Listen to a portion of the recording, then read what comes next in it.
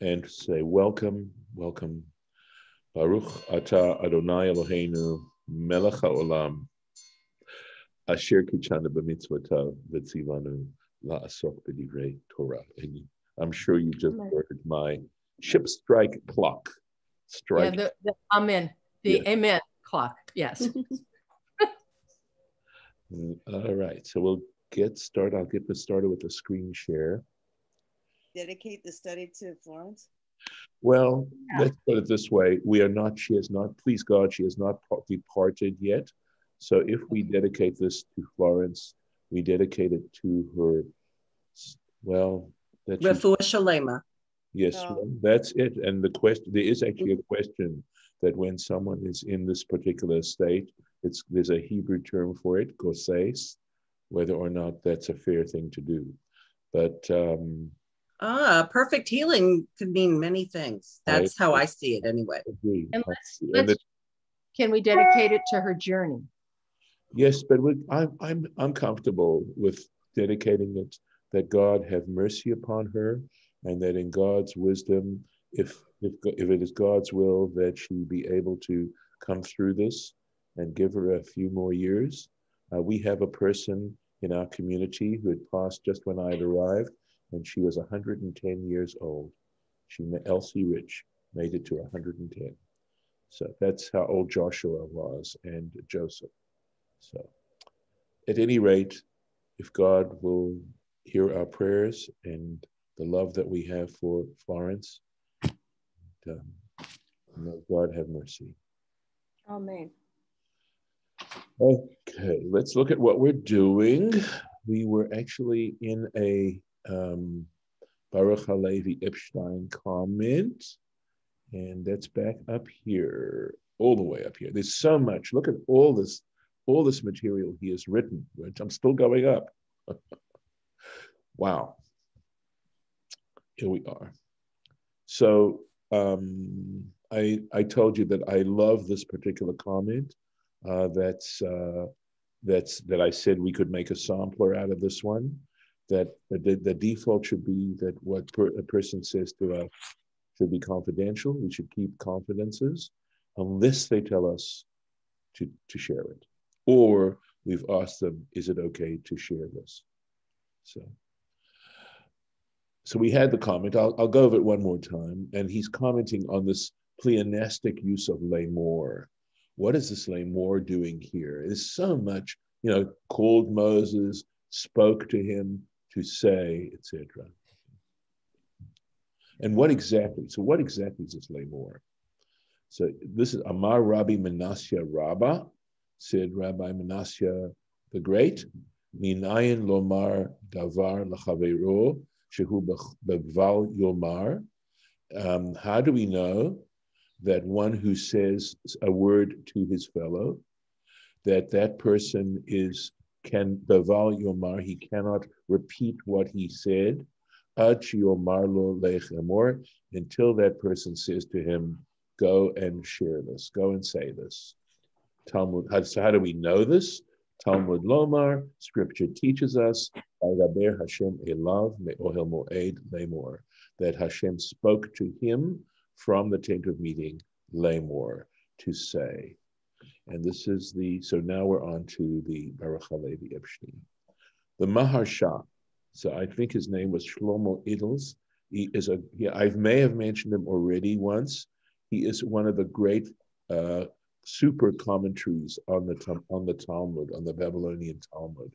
And his commentary combines both halachic penetration and analysis, and also agadata. He also has some wonderful comments on the non-legalistic elements of the Talmud as well. So this is in pretty much all editions of the Talmud. You will find the Maharsha in the back of the book. Tarach, he struggled. He worked very hard, the Faresh Drashazo. He struggled to interpret this particular interpretation of Rav Menashe Rabbah. Uyan Shan, and he simply says, Baruch Halevi Epstein simply says, if you're interested, check it out. V-Day.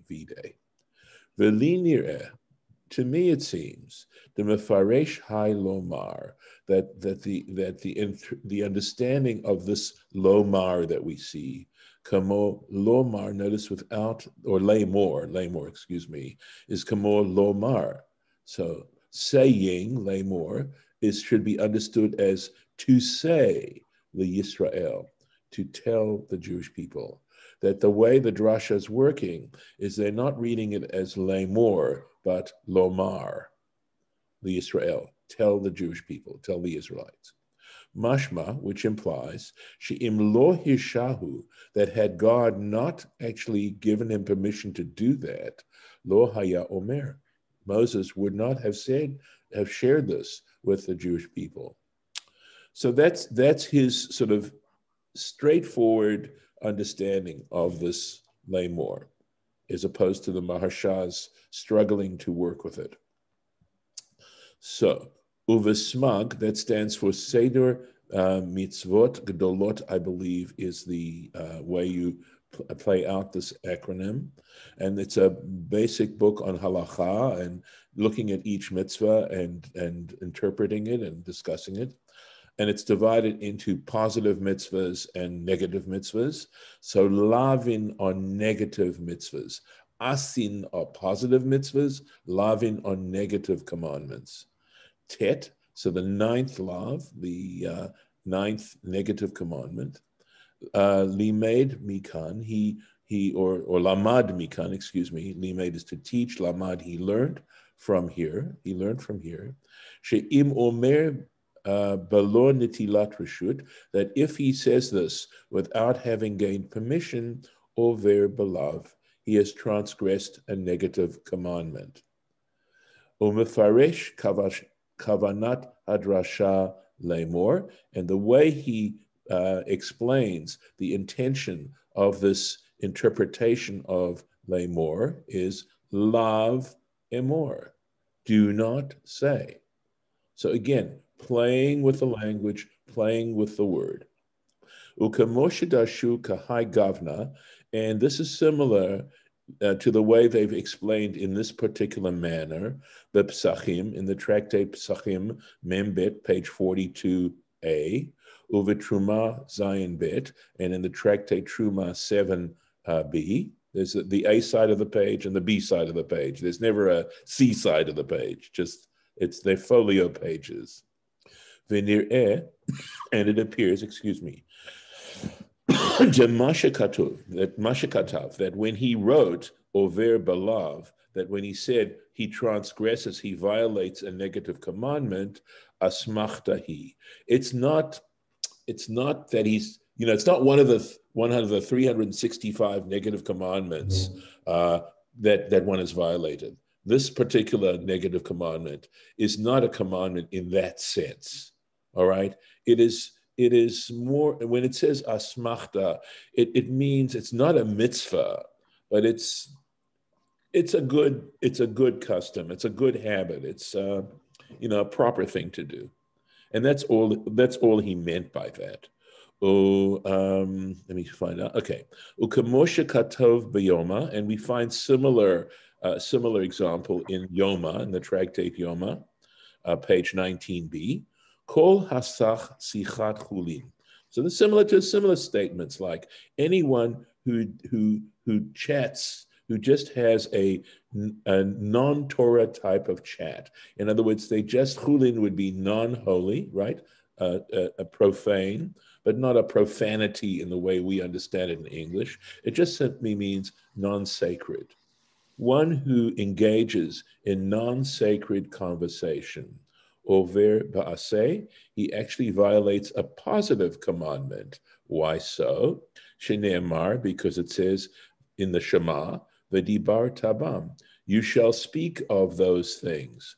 And those things we know are words of Torah. So it's a positive commandment to speak words of Torah. And so if you speak words of non-Torah, you have violated that positive commandment. This is the whole thing. V'dibar tabam, you should speak of them, v'lo bidvarim batelim, and not in, literally it means worthless things. So again, he's saying, This is a asmachta. It's not that, oh my gosh, I've just violated a positive commandment. It's like not observing Pesach. This isn't that kind of commandment. It's just saying we need to be careful about what we talk about, that we should look at language, in this particular specific case, that we should look at the ability to speak as being something sacred, that our ability to communicate using words and language is a sacred thing, and we should be careful about what we say. Now, there are stories about some rabbis, I think Rav, he's a great rabbi, a great Amora in the Talmud, that apparently he never talked casually. If he had, and that's when it says non-Torah, of course, it's not talking about if you have to pay your bill or if you're discussing a business transaction. We're not talking about that. We're talking about idle chit-chat, gossip, those sorts of things, where we're just talking for the sake of talking. That's what it's talking about. So that we need to be careful about that. So Rav apparently never did that. He was meticulous about it. But the very fact that they point out to Rav is an indication that, generally speaking, it's something to think about and to consider in one's behavior. But he's saying it's an asmachta. It's not a sort of quote real commandment. It's something that's part of things that we need to consider seriously. Uva Sanhedrin Kuf Yud Aleph, and in the tractate Sanhedrin, page 110a, here's another example. Kol hamachazik b'machloket. Anyone who keeps on arguing, right, for the sake of arguing. And in some ways, it's sort of talking about the way in which American life has wound up, where people are so adamant about their disagreements, that people unfriend people stop talking to people. I've known of marriages that have broken up over this kind of thing. I think that's what this is talking about. Hamachazik b'machloket. Who insists on continuing a disputation, or verbalav, transgresses a negative commandment, and velo yeh kekorach ka'adato. There's a statement that says you should not be like Korach and his community. Remember, who they were interested in just undermining Moses' leadership, and so they came up, according to the tradition, they came up with arguments. And you know that the Talmud and the Mishnah are full of disagreements, but they were not disagreements just for the sake of a personal gain. And Korach's disagreements were, he was basically taking a populist approach. So interesting that he takes a populist approach and he says, how come you, Moses and Aaron, have taken such privileges yourself? Aren't all Jewish people, aren't the entire Israel, aren't they all holy? Populist. At least as I understand populist. Umevoar inyane lavin ka'ela. And it's explained in the matter of these particular negative commandments. B'Sefer HaMitzvot, in the Book of Commandments, LaHarambam, one of the earlier halachic works of the Rambam, I believe, okay, B'Shorish Hashmini, in the eighth, literally it means eighth root, but we're talking about principles where these people could extrapolate basic principles of Jewish law. And I imagine that's what it's talking about, this particular type of negative commandment. So much for that. I'm open to some comments at this point, and then we will move on into the Rashi, back into the Rashi. In a nutshell, how can we do that? And like with Facebook, I have a friend who constantly is arguing to, just to get me, just to keep, pushing. Dating. And I usually just say, we're not going to see eye to eye on this, so let's go to the next thing. But is there a good way to just kind of say arguing for the sake of arguing is a waste of time, or a something, or a You can try. Lauren, you were going to say something, and I'm happy. I just said it's called baiting, and I have Yes, there's a lot of baiting going friends on. who do it, and I think that really the best thing is just actually don't participate. I'm guilty of constantly needing to have the last word myself, but True. but if I could, you know, I know philosophically the best thing is just to ignore it. Don't participate. Oh yeah, usually it's just a PolitiFact thing, and then I'll get yelled at, you know. Yeah. What Exactly. I do when this happens to me is that I will try to have some pleasantness go back and forth if I can, and if not, then I just don't respond. Mhm. I sincerely try. I do too. I really do. I try to get back to it's good for everybody, whatever. This is going to help so many people, blah, blah, blah. Yeah. Hello. I sincerely try 3 times as our tradition teaches us. And then I let it go because then it's their problem and I need to let it go. Lovely. Thank you. So, But it's much harder on the phone than on Facebook. That's sure. Because you can think about what you say a little bit more on Facebook. Okay, so here's my thought about it. Okay. First of all, I have to be able to distinguish when it is a sincere discussion and a sincere, debate that somebody's trying to sort things out. I mean, the moment it goes into ad hominem, right? The moment it goes into ad hominem, one has to, I have actually corrected people on Facebook when I've seen that happen. And of course, that's not so lovely, but I try to do it in a very polite kind of way. But generally speaking, I might get to the point where I say, listen, I appreciate where you're coming from. I hear what you're saying. And at this point, I have nothing to add. Okay. And How do you call an ad hominem? Then I can ignore it if I want to. But I try to be polite. As Lisa said, I think it's terribly important not, to try not to bait back. Okay. And it is sometimes very tempting. I did have a letter from someone who had been told that I had said something political. And this person wrote me an email and said, how could I say that? What did I know? And I went over specific details. I said, this is the basis on which I'm saying what I'm saying. I said, and I also challenged back and said, on what basis are you saying what you're saying, right? And I never received another email. That was the end of it, okay?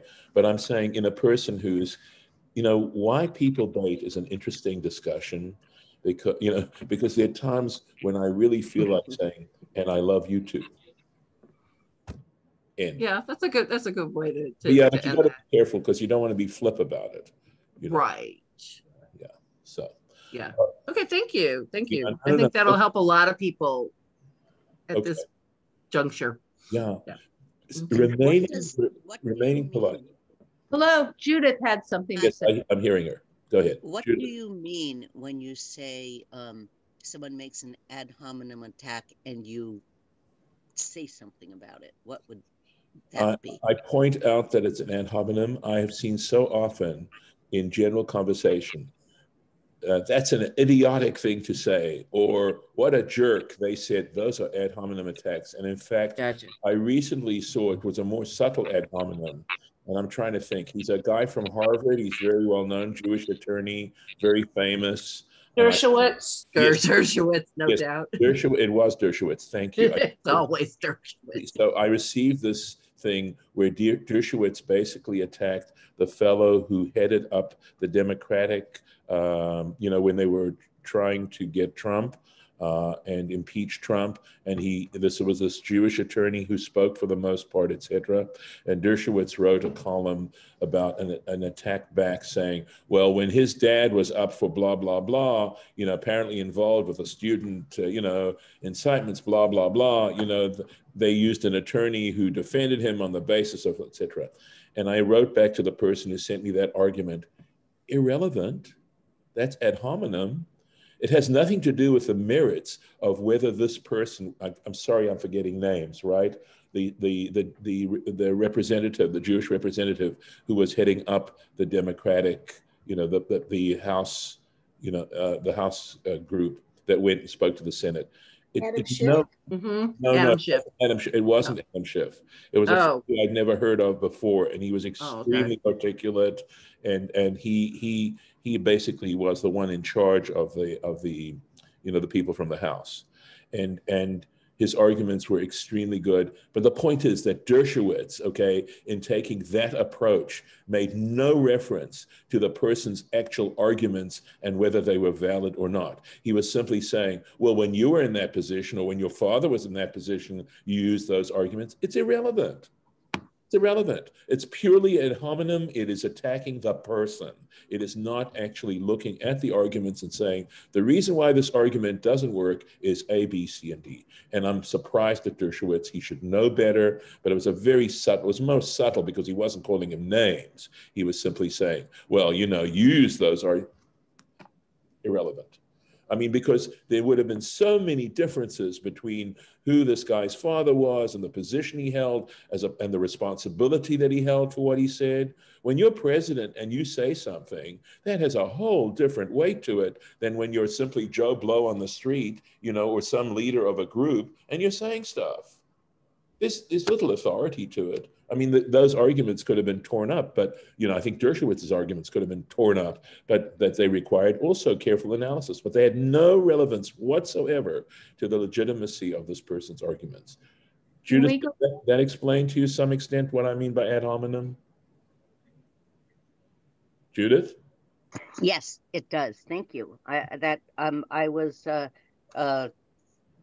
not under. I was thinking of it as what is it, straw man, and this distinction is very helpful. Thank you. I mean, of course, the term ad hominem means against the person rather than against the arguments. That you attack the person. And I see that all over the place. In the insults, for example, you see, instead of just arguing and debating the issues involved, there's implied or direct insults at the person for saying what they're saying and considering them stupid, calling them stupid and stuff like that as well. It's terrible, terrible.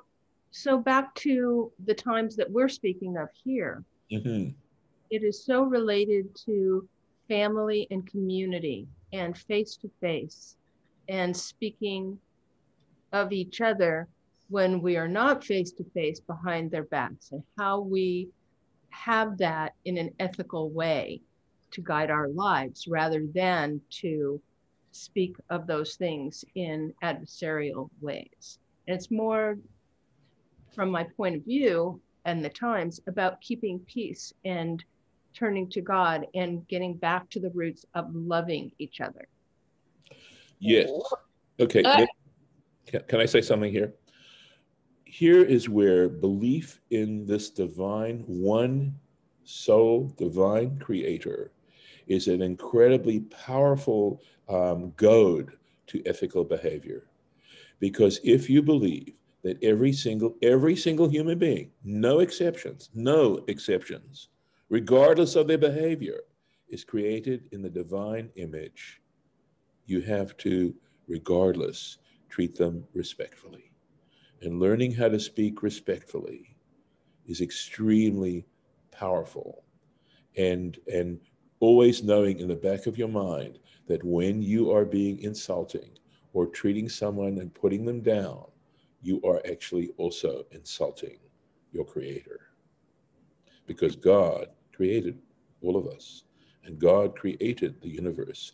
But if we start off with just denying or not trying to engage in the notion of this, unifying principle, I mean, obviously God is far more than a principle, and the humility involved in recognizing there are things we don't understand that are way greater than us. And that's part of the reason why I think that, behavior has gone the way it's gone. I'm not saying people haven't done stuff in the name of religion that are actually an abomination. I never would deny that. But that's an abuse of religion. And Lauren, I interrupted you, or I asked to let me talk. Go ahead. Well, I think that we're looking at this more narrowly than it's often intended. Yes, disrespect and lashon hara are bad things, but idle chatter is more inclusive. And for some people, for some of the sages, I think just talking about sports and weather is idle chatter. Now, the way I look at it is it's bonding, but they would rather your bonding be related to bringing someone closer to God and mitzvot, which, and sports and weather and things, that kind of idle chatter can be seen as a distraction from the religious motivations. So that's a very strict outlook, and it's not my outlook, but I am afraid that it is sometimes what is meant, you know, in including, you know, when you're talking about idle chatter. Yes, I agree with you. I agree with That's so interesting, Lauren, because it depends upon your point of view too. Just like you were saying, if the sports is going to bring us closer together, then that is looking into your heart. If the sports is going to distract you from your problems and the things you need to do and cleaving closer to God, then maybe that is not a good thing. It's very interesting on the point of view and where your heart's at. Yes, let me just comment on this. I think you're right on, everyone. I think, Lauren, I appreciate the point. I think the reason for these statements isn't that we're to take this very narrow outlook and just push ourselves to the extreme.